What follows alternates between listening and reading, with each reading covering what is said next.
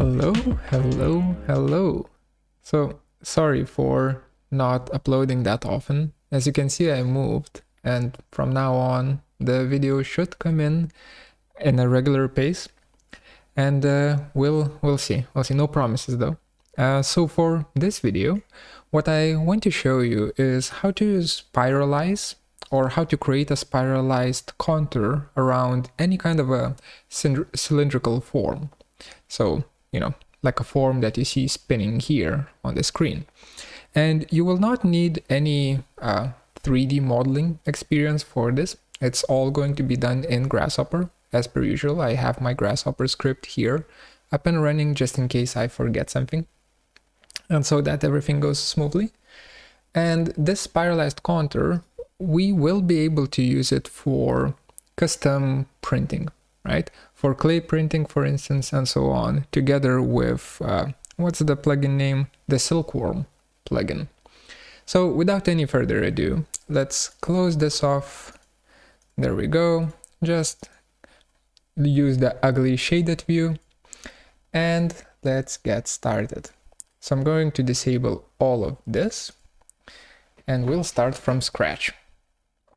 By the way, for those who just want to kind of copy it without actually listening to me, here's the full script. Make a print screen, you can just copy it. Or if you support the channel on Patreon, you get the whole damn script for free. Well, technically free. So check out the link in the video description. Anyway, let's begin. So for a cylindrical shape, I want to kind of create a cylindrical shape that would be a little bit bumpy and a little bit random. And the way we do it in Grasshopper is by kind of moving points around, right? So creating a cylindrical shape and then moving its points around. And I want to make it, I want to create the randomness at two separate frequencies. So large bumps and then smaller bumps on top of the large bumps, if that makes any sense. So the first thing that I'm going to do is I'll create a cylinder that has large bumps on it. I guess we can start, let's start with a point, right? So I'm going to construct point. I'm going to construct a single point, right? As you can see, it asks me for 3 inputs, X, Y, Z. And by default, those inputs are 0, 0, 0, right? So it just makes a point at 0, 0, 0 coordinates. And I should do this bifocals. There we go. So if I give it 2 numbers into the Z, it's going to make 2 points, right? If I give it like 5 numbers, it's going to make 5 points. So what I'm going to do is I'm going to give it series of numbers, right? And I'm just going to plug in the series into the Z. And since series just counts from 0 until 9, right? At every 1 unit increment, it's going to give me 10 points in total. Because, 0, 1, 2, 3, 4, 5, and blah, blah, blah. So for each of them, it gives me a point. Great. Now I'm just going to check the values.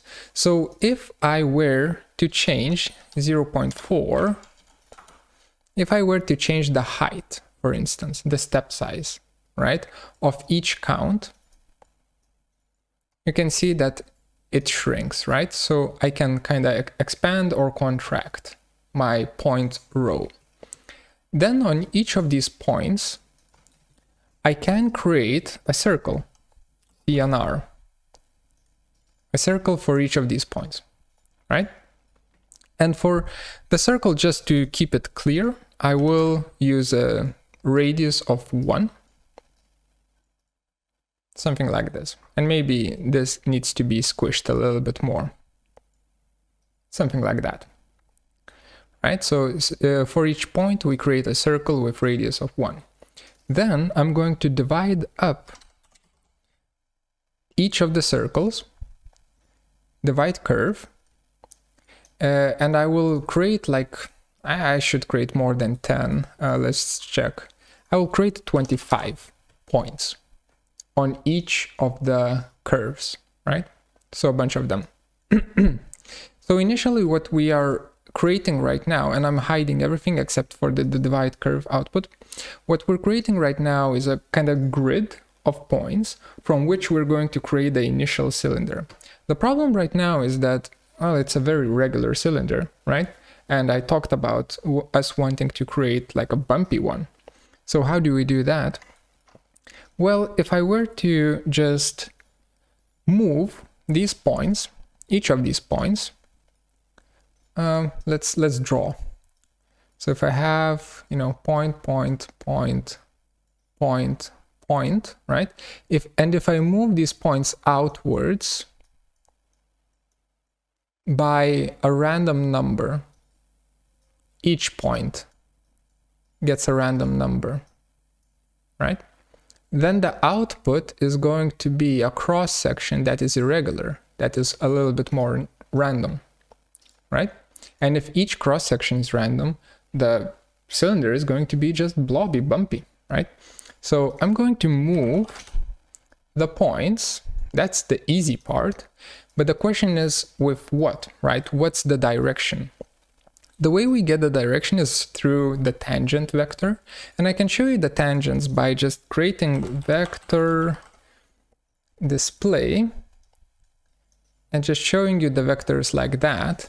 Those are the tangent vectors on the curve, right? And if we take these tangent vectors and we rotate vector, where is it? Rotate vector, vector rotate.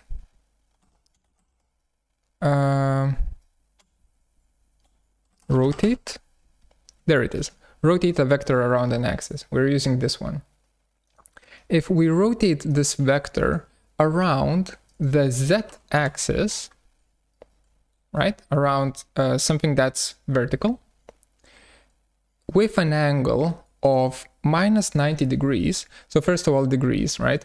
Here it's waiting for radians. I hate radians, so we right click on the A input and we choose degrees right here. And then minus 90, the easiest way to get it is just / minus 90, enter. Like that. And connect it like that. Then if I check this vector, you can see that it's looking outwards perfectly. That's what we want. Right, so this is going to be the vector with which we will move the points outwards. Okay, so that is done, but now we need each of these vectors to have a different kind of a, what's the word? Amplitude. A different amplitude, right? A different strength. So first of all, we will use a command called amplitude here. And for the amplitude itself, we will use a random number. Random. Right? But the question is how, and I'm going to check this a little bit. Yeah, okay. The question is how are we constructing random numbers for each of these points, right? Because we need multiple. Right? So first of all, how many? How many of them do we need? Well, we need 25, right? For each of the vectors, because on each of the curves, we will have 25 points, right? So for each of the points, we need a random vector amplitude. So I'm going to connect 25. And actually, let me just create a panel just to show you. Like that.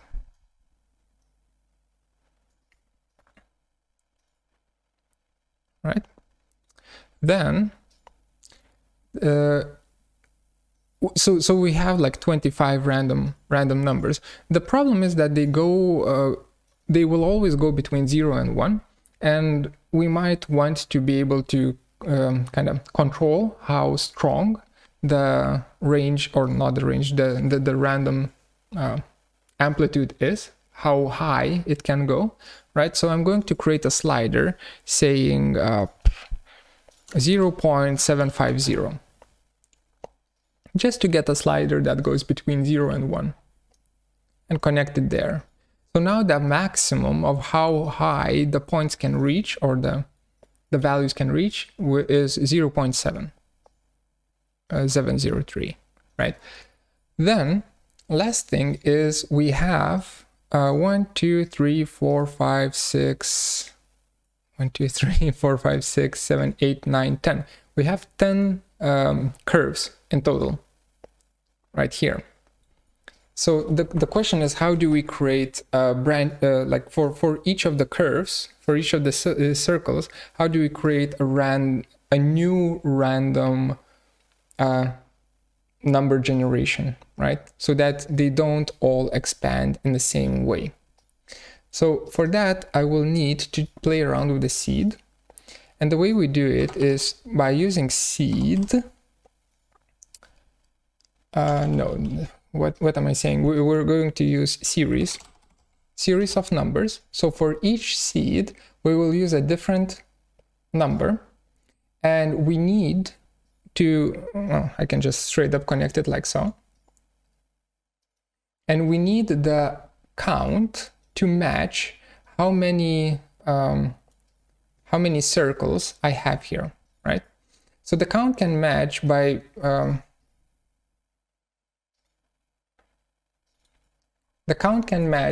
just taking in how many numbers in series I have here, right?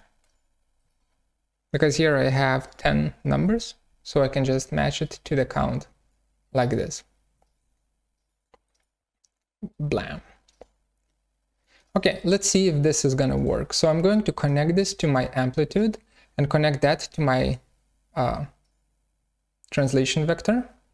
And here it seems like something went wrong because the bottom two rows did not move while the top row moved too much. So my guess is that the addresses for the data streams for the random and the rotate are not matching. So I'm going to right click on the V output of rotate and simplify, as well as the output of the random and simplify that. That didn't help.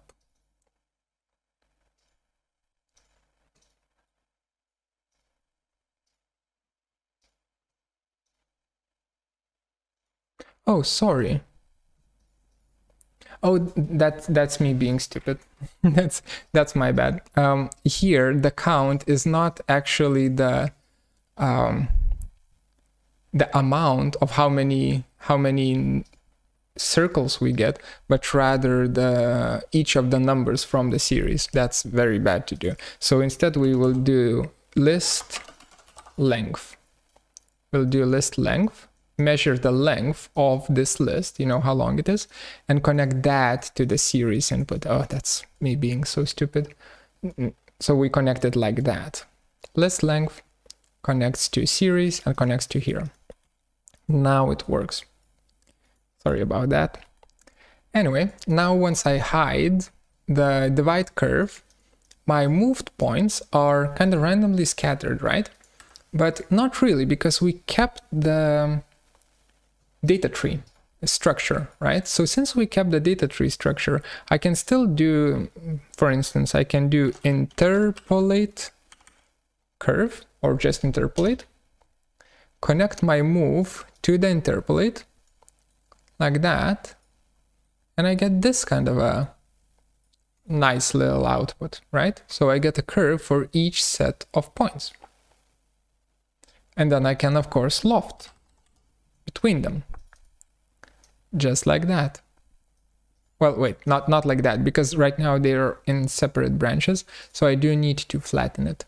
And now I can loft, you know, to force them into one branch. One little problem is this gap right here that we need to fix. So this gap can be fixed by just making sure that interpolate is set to periodic for interpolate is set to true, so that it closes in on itself. On itself. Wait, I need to drink.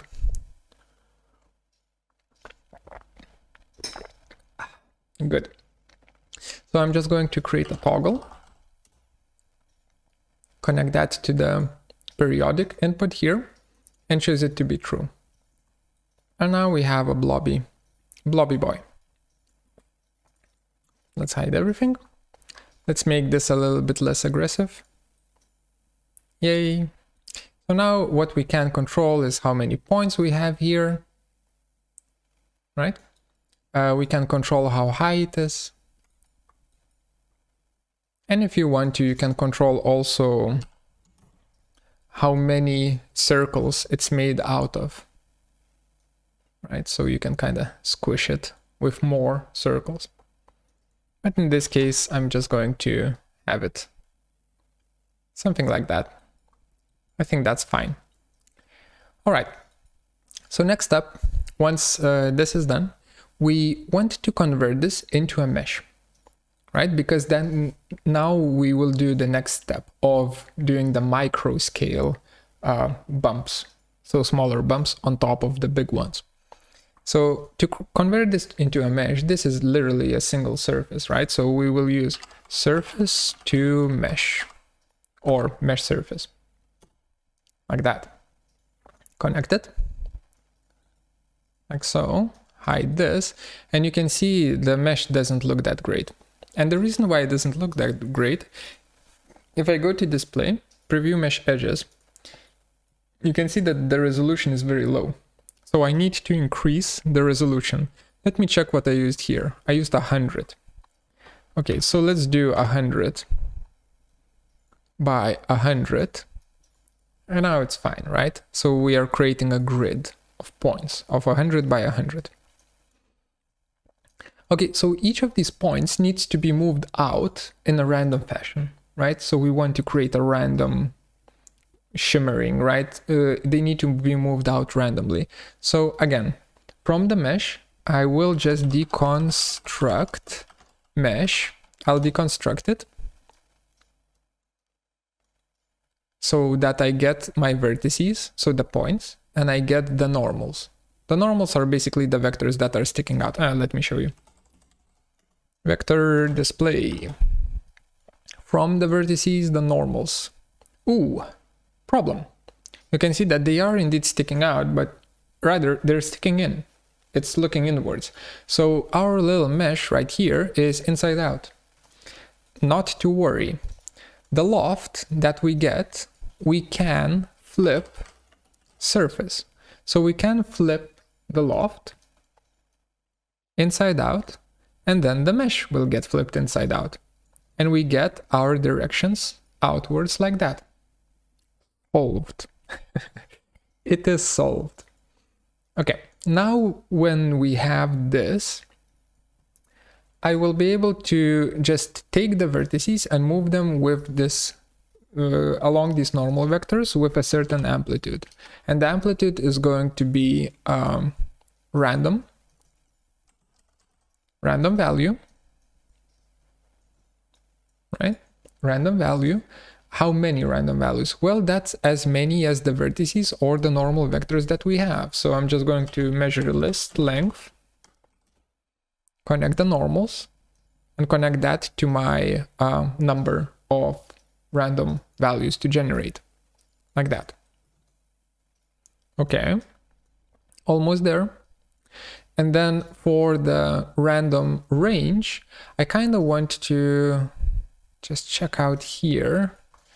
I used a very small number. We are going to use this very small number as well. 0.125, let's say. Connect that to the random R input, like this. So now these are our vectors that are random, have random strength for each of the point.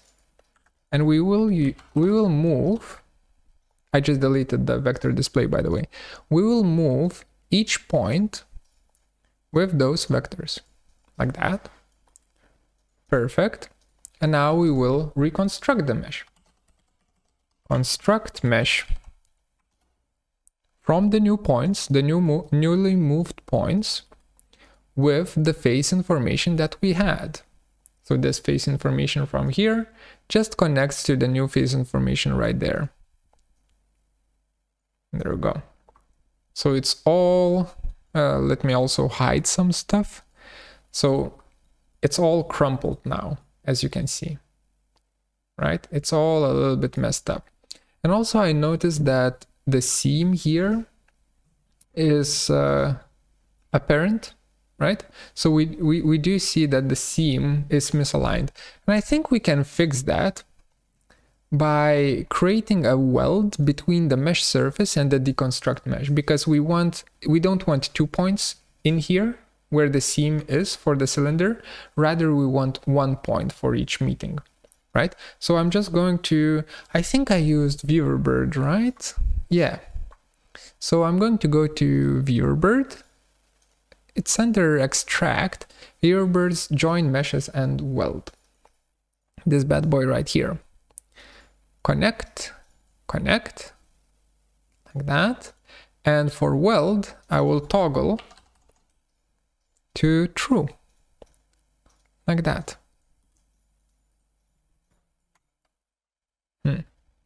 Strange that it doesn't work. Why don't you work?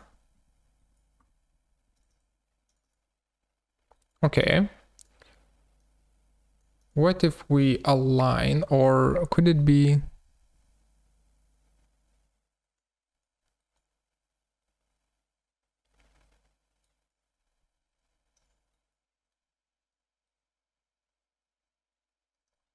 Could it be that we need to also align the vertices just to make sure that they kind of connect? Yeah. Okay, my bad. So we needed to align the vertices to force them into one, and then we weld them, and then it works. I don't know why it worked for me without aligning. Anyway, doesn't matter. Now it works. Now it's all set. So we have a bumpy mesh. It's a little bit too bumpy, or not too bumpy, but too spiky. So I'm going to subdivide it with Catmull-Clark subdivision. Catmull-Clark, like that. And I'm just going to give it level 2, just to make it a little bit nicer. Disable that. And you can see, well, you can't really see it. Let's go for Arctic view. Let's not render this. Instead, let's do a custom preview. Show it to you. Like that. You can see the pattern that we have created. So now if I increase the range, for instance, you can see it becoming stronger or weaker. Also, it seems like it's going inwards.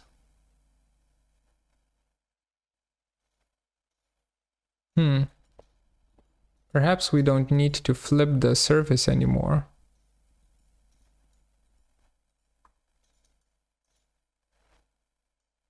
Okay, sure. Or we can just do a negative here. Apparently, aligning vertices flips the mesh either way. So I'm just going to use a negative value for the random. Like that. Yeah, so now it goes outwards. So you can get a pretty fantastic shape with this. Just going to keep it as it is right now. And then let's continue. So we are currently at a stage where we can say that, okay, this is the cylindrical shape that we want to spiralize. And now the real kind of tutorial starts. Only now. So the first thing that I want to do is, when starting this, is I want to create a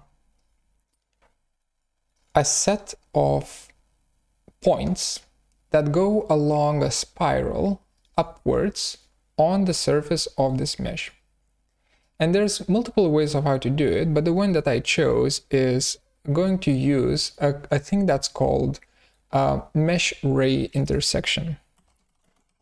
Mesh ray. So our mesh is the ViewerBird's, smoothed out mesh, and the second two inputs are the point from which the ray starts, like a laser beam, from which it starts, and the direction in which it's heading. So what we want to do is we want to create a lot of points along the z-axis, just like we did right at the start of this tutorial, right here. So we want to create a lot of points, right? Construct point with a series attached to the z-axis.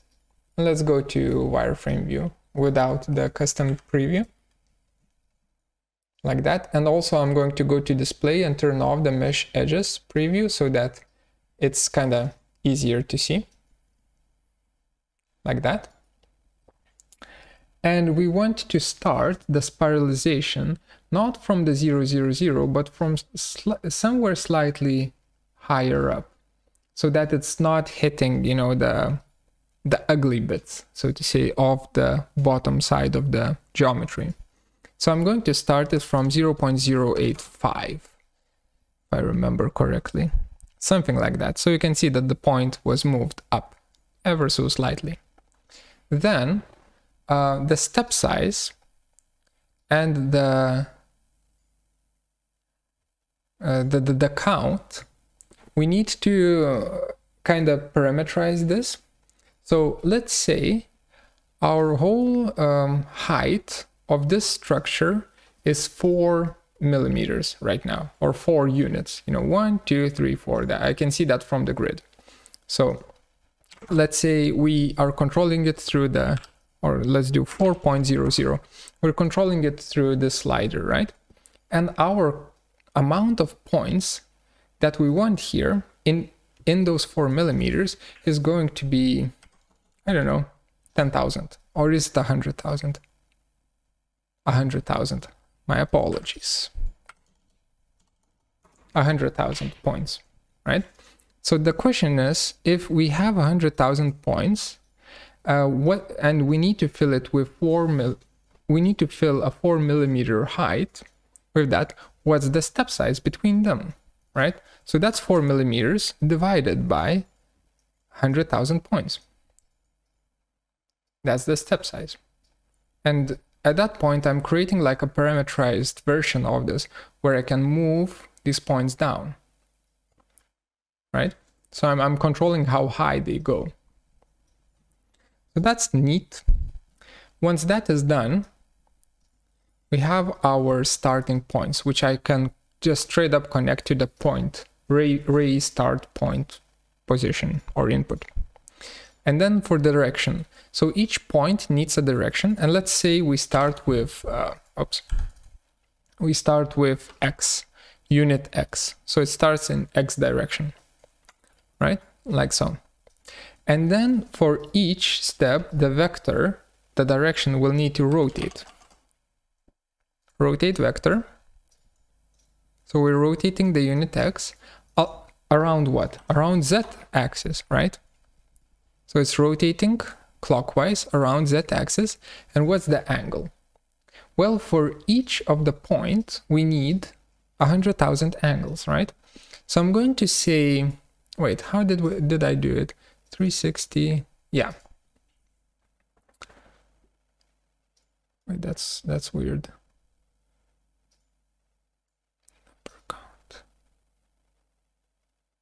Oh yeah, sorry. So if I say that I'm going to count the amount of turns that it makes, right? So a full turn is 360 degrees, right?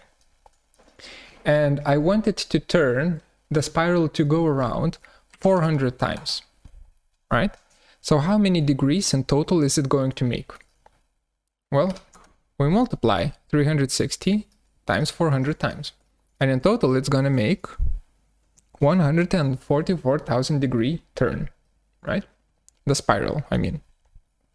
And then, okay, so for each point, how much does it need to turn? Well, we need to divide the 144,000 by, so I divide by 100,000, just like that.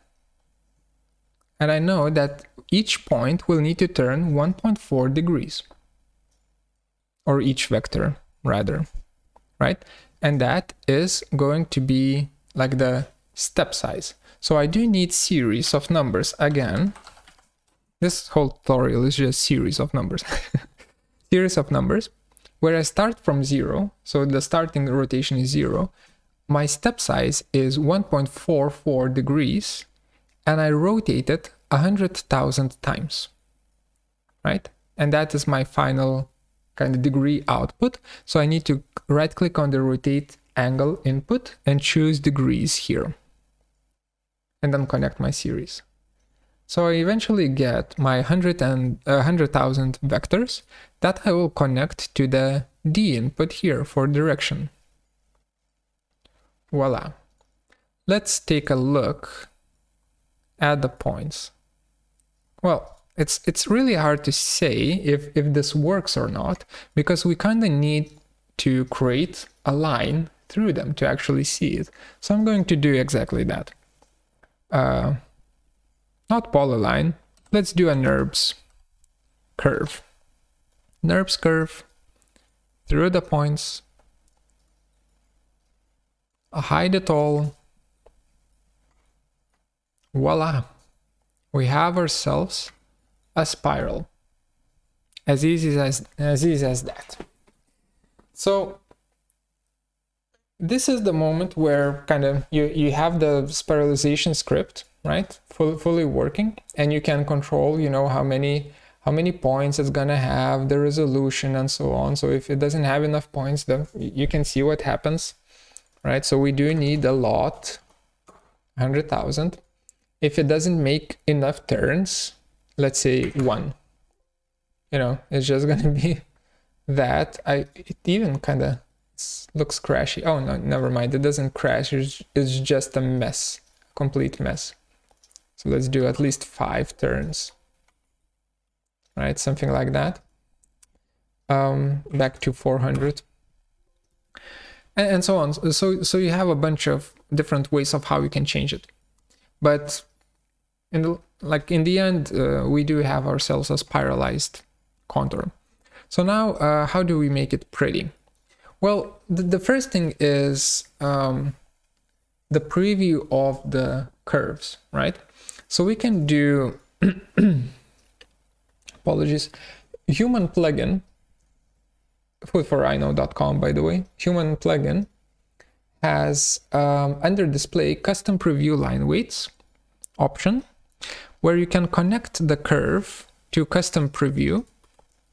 You can choose the shader. So I'm just going to, I think you can just do a color swatch for the shader. Color swatch, I'm gonna make it black, connect it like that.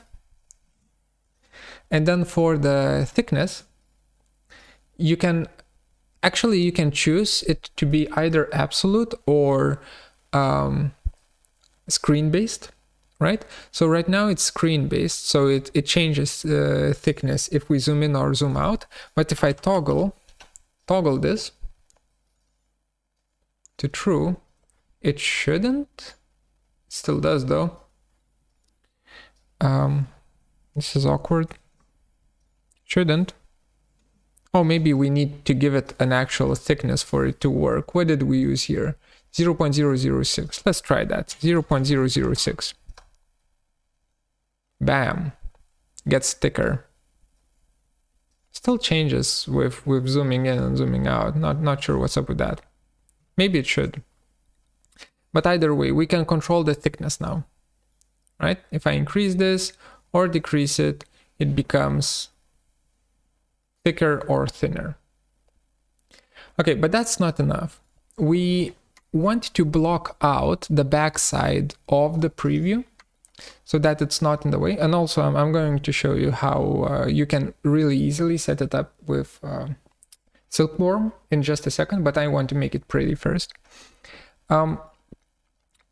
So we need to block out the, what's the word that I'm looking for? The backside of the curves, right? So that we only see the front side. And to do that, you can kind of create a NURBS surface on top, right? And then you can cap it. And maybe we should do it. Sure, let's do it. Okay, so to do that, we kind of need to start with taking the points that we that we have here, the grid of points, and realizing that, oh, we have a little bit of a problem here. And the problem is called, we have everything in the same list. For creating a surface, this will not fly. And we do need to create a surface. So if I were to just try to create a surface from points,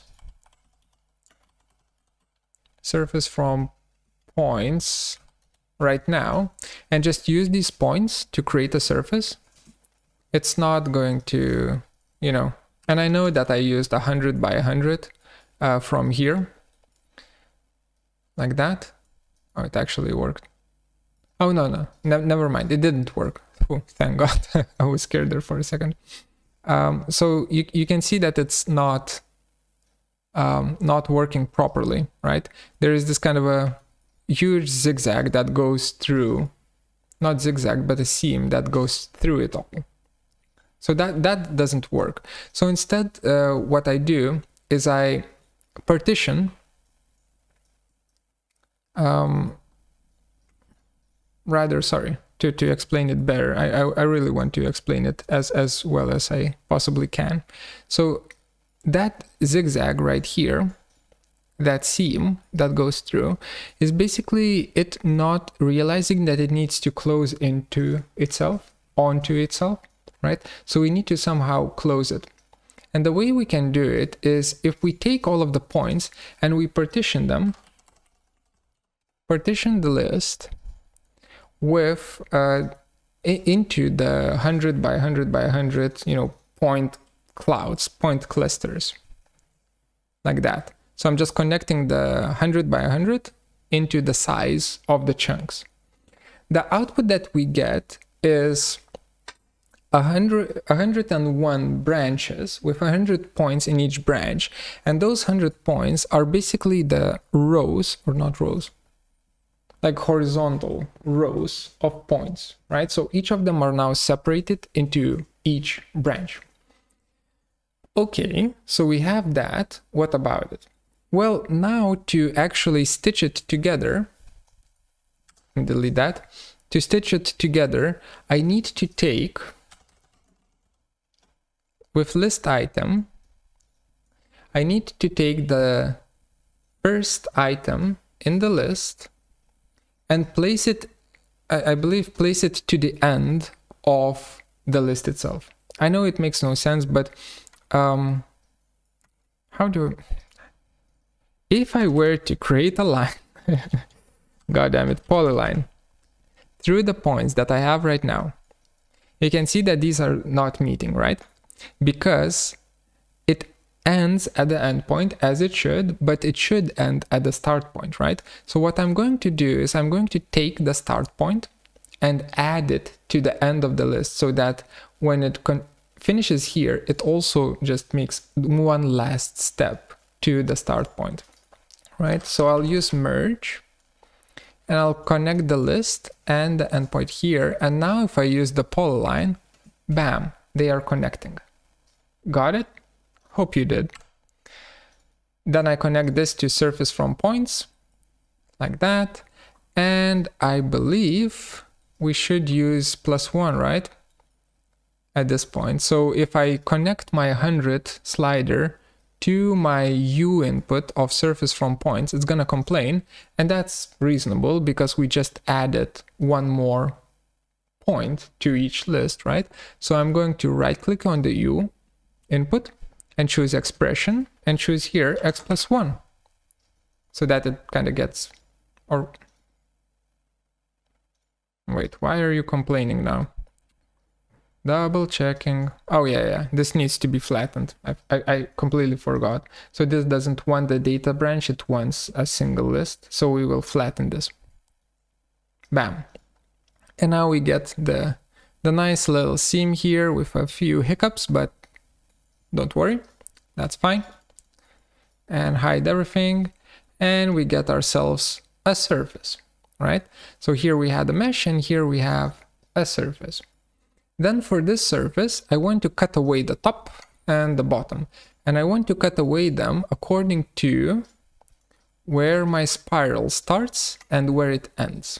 So how do I do that? Well, if I just simply check out these points, 100,000 points, and I take out with list item again.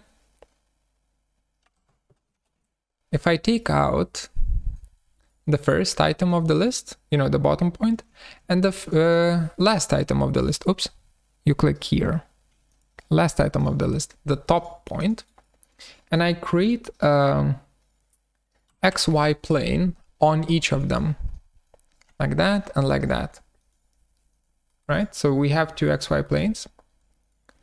Then I can force an intersection between the surface and the XY plane. Or was it BREP plane? Okay, let's, oh, there it is actually, BREP plane.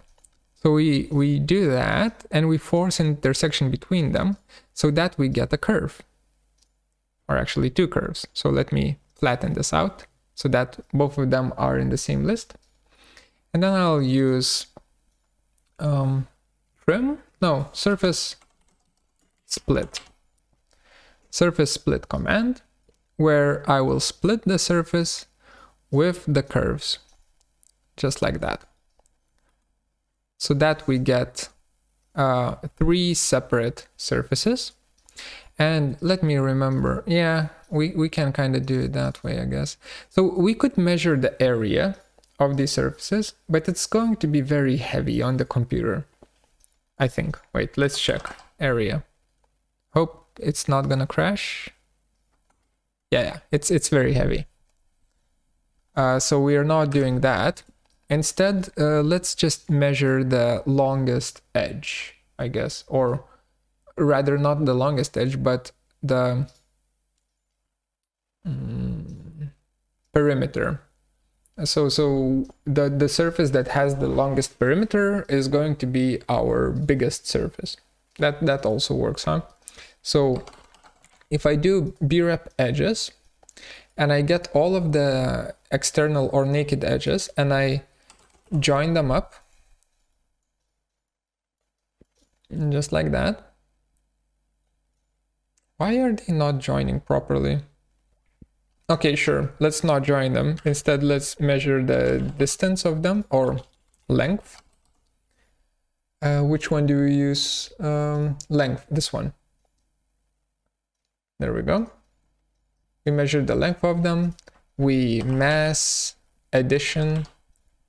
We add up the lengths for each of the surfaces and we get the result. So I'm going to flatten out the result to get it all into one list. And you can see, you know, 3 separate or 4 separate lengths for some reason. Why the hell is it 4? No matter, no matter. We have 4, sure. And I'm going to sort the lengths, and together with the lengths, I'm going to sort the surfaces, just like that. So the surface that is in the top is going to be the one that has the smallest perimeter. I don't want that, I want it opposite, right? So I'm going to right click on the A output here and choose to reverse. So now the surface that is at the top has the largest perimeter. And with that, I will use list item, which automatically gives me the, nope, wrong one, list item, which automatically gives me the first item in the list. And that is wrong. that actually doesn't work. God damn it. Okay, double checking interior. Oh, my bad. We could just use, instead of exterior, why am I using exterior? I'm being stupid, I'm sorry. We will be using interior edges. I don't know what's gotten into me today. And now it all works, right? That's because the exterior, sometimes the perimeter is not, it's just going to be since for instance here the perimeter is so fluctuating, of course the perimeter here is going to be larger than the perimeter here. That's just a given. So that was a whoopsie, but anyway, right now we do have a clipped off surface with the top and the bottom cut away, right? Which means we can just simply cap it to make it work. No, we can't. We can't cap the bottom, and that's because the bottom starts from an area where we still have some area, some part, probably this part, where the geometry still bends. So I'm just going to increase the number of where we start to 0.095. 0.105, something like that. Ah, there we go. Now it caps. So, you know, you just needed a little bit of convincing to do to make it cap. Okay, so now we have that. This is capped, and I'm just going to, I believe, just create a material for this, for the cap holes component. So custom preview, like that. And for this, I will use a swatch, not a swatch, sorry, custom material, create material, like that. And I will use emission. So for emission, I will call it swatch, and I will make it white. And the reason why we use emission is because if we go for rendered view, it's going to be pure white. And that is what we want, right? Because when we turn on the line weights, they're going to kind of pop on top of the pure white. And as you can see, we have a little bit of a problem here, and that's the intersection between the lines. They are on the same plane, right? Or same surface. So the intersection between the lines and the mesh is kind of screwing us over. So what we can do is we can just, this Catmull-Clark mesh, before we cast rays on it, we can use offset mesh on it. Offset mesh. I think this is from Pufferfish, by the way. And with a very small distance, let me check what distance I used. I used like negative 0.001 or 0.01. 0.01, like that, and we use negative because the mesh was inside out. And then we just connect that to our mesh ray. Wait. That didn't help at all. Let's play around with the slider, see if that changes anything. That doesn't seem to change anything. Let's try a bigger number, 125.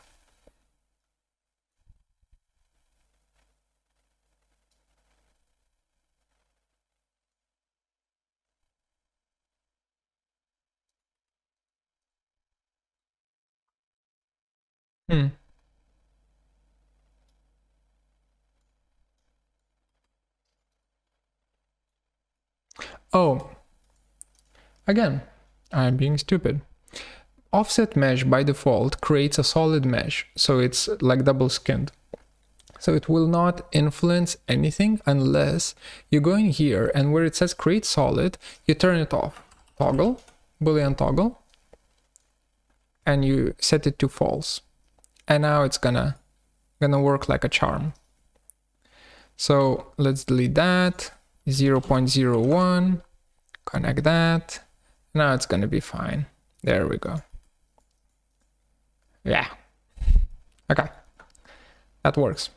So we have ourselves a blob that is spiralized. Hoorah!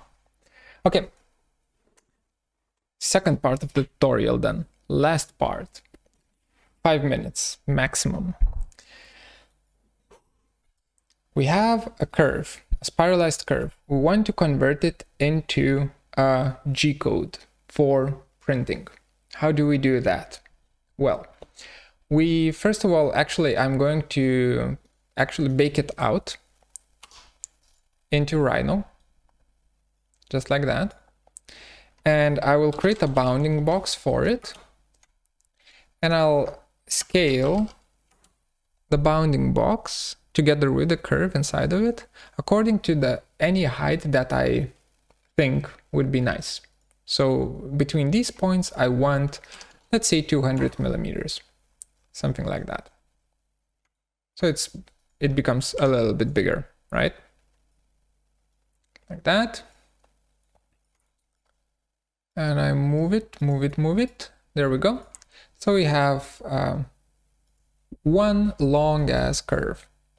So that curve, I will reference back into Grasshopper, and I will say, let's divide the curve according to length, you know, so that each segment has a certain length to it. And the length is basically the resolution of the steps. So I'm going to say 1 millimeter.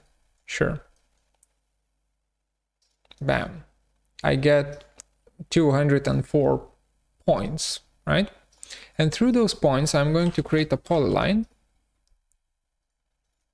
And I'm doing this because any 3D printer doesn't, there are no 3D printers that understand curves. They only understand small, you know, straight line segments, like moving from one point to the other. So we have a polyline, and I'm going to explode the polyline into separate segments, just like that. So now these are separate, you know, 204,914 straight line curves. And from here on out, I'm going to use a plugin that's called Silkworm. Silkworm 2, actually. So here, for this plugin, I am going to use the Silkworm compiler. This is the brain of it, which spits out the G code. It's going to give me a movement. What? It's going to ask me for movements, so I'm going to give it to him. Silkworm movement delimiter, not that. Silkworm extrusion path, that. So we're going to use that, and I'm just going to straight up connect movements to movements, like that. And it's going to ask me for 4 inputs to be able to print something. Lines, speed, flow ratio, and delimiter. Delimiter is basically a non-printing move, where you just want it to, what does it do at the start and at the end of the printing? Don't care about that, not a tutorial about that. What we care about is the lines and the speed and the flow ratio. So for the lines, we already have the segments. Straight up, connect segments to lines, like that. Then for the speed, who knows? Depends on what you're printing with. If it's clay, then it's, you know, I don't know how fast you print clay. 15 millimeters per second, something like that. Here it's in millimeters per minute. So you need to check. So it all depends on your hardware, right? But for the speed, let's say 15 millimeters per, oh, this is per minute. So 15 times 15 millimeters per second. So 15 times 60 is the speed, right? And then for flow ratio, cross-sectional area component, square millimeters, is that the flow here? Yes, that is the flow. And here you kind of describe, I can do this. Here you kind of describe the nozzle width, you know, so what you're printing with. If it's clay, it's probably not going to be 0.4, it's probably going to be something like 3 millimeters. Then you have, come on, layer height. So for the layer height, the best way to do it is if you just kind of measure the distance like that, 0.893 millimeters, and just plug it in like right here.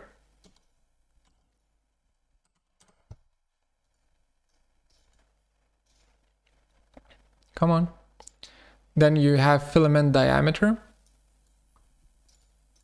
This one will not help, not that much. So we will kind of keep it as it is. This is, as you can see, used for printers, plastic printers. If you're printing with clay, you might want the flow ratio to be able to adjust the flow ratio by yourselves, right? So you would use your own number for this.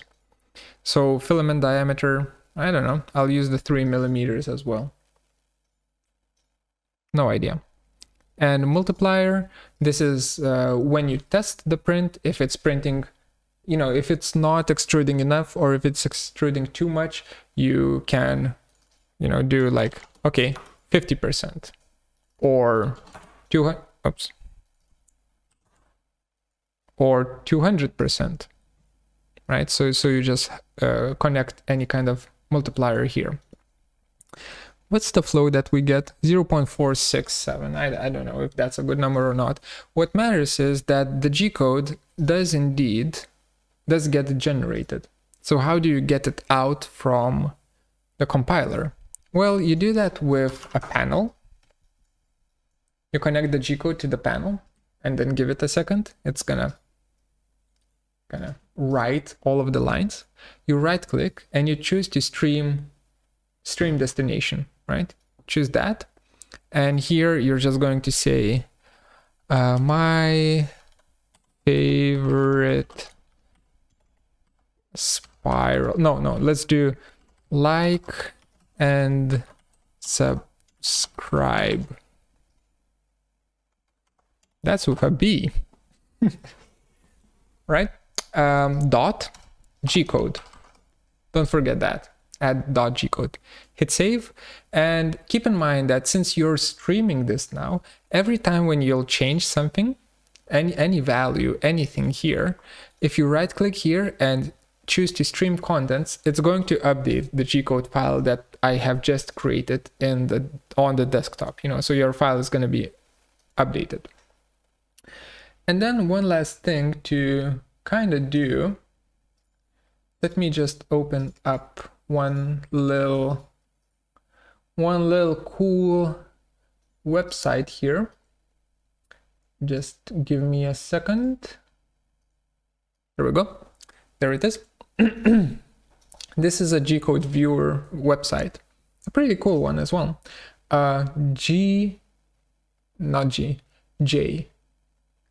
herm.com with double R. herm.com. G-code viewer / G-code viewer. What you can do with it is, let me minimize that, maximize this. You can drag in any kind of G-code and look how it's going to be printed. So here it's kind of showing how an octopus is going to be printed. We don't care about that. Where is our G-code that I have literally just made? Oh no.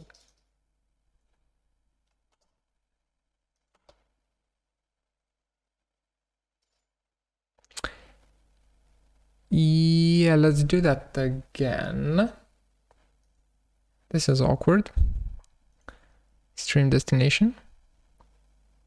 Desktop, like and subscribe. Yeah. Save. Stream contents. Minimize. Oh, there it is. Like and subscribe. G-code. And we just drag and drop it in. Wait a bit. And here it goes. Here it goes, drawing the spiral. So at least we know that the movements translate properly, right? And the G-code viewer is indeed, I'm just kind of scrubbing through it, but the G-code viewer is indeed kind of catching all of the movements properly, right? And understands what's going on. And also I just crashed it because it had too many lines. So the Java here it can't keep up, but it does work. It does work. You can also see the green line here, and that is the initial movement before it starts printing. And the initial movement will always start from 0, 0, 0 coordinate, from right here. right? So make sure that your curves are always placed in the positive in X and Y, because that is where your build plate is, right? And this is the home position. 0, 0, 0 is the home position. Keep that in mind. And with that said, wait, let's make it pretty. Make it pretty. Important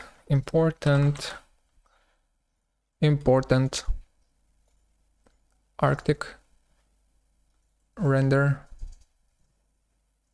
please. Wait. No, not Arctic, sorry. The rendered view. There we go. That. Point.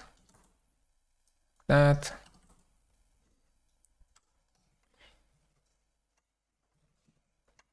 Yay. With that said, thank you. Thank you for watching this. Again, the file is available for Patreon supporters. Please consider.